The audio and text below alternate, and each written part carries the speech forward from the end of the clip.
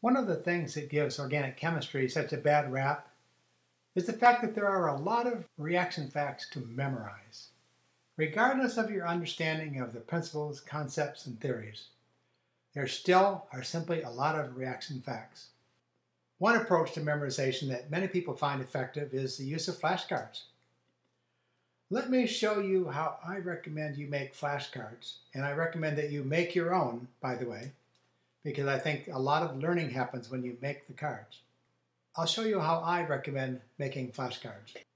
Let's look at a reaction for an example.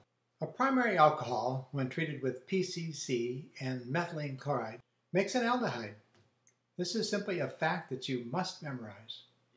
And you're likely to see this kind of question on exams. Whether it's questions on a class exam, whether it's questions on the MCAT, you're likely to see people test you about these facts. And the questions likely will be one of two types.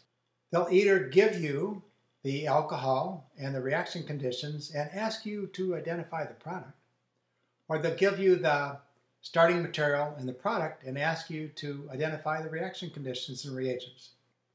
Either way, it's flat-out memorization. And an obvious way to make flashcards for this would be to make two sets of flashcards. To test your memory of what product results, you might make a flashcard where this is the front of the card, and on the back you have the aldehyde. To test your memory of the reagents and conditions, you might make a flashcard where this is the front, and on the back you mention that it's PCC and methylene chloride. If you make these cards just a little differently, you can use a single set of cards to test both kinds of reaction facts. To test yourself about products and to test yourself about reagents and conditions. Take a look. Make a single card. On the front, put the same kind of information you did before. But on the back, in addition to putting the product, write the other question. So you'll repeat the starting material, but this time leave off the reagents and conditions.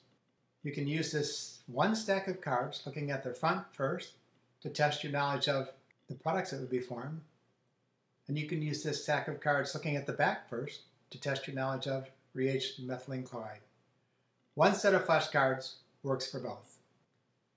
And by the way, because details can sometimes be important, you can use the bottom part of the flashcard to fill in details that you might otherwise skip, but it would be good to know. For example, PCC is pyridinium chlorochromate. So there you have it, an efficient way to make flashcards where one stack works for both types of learning.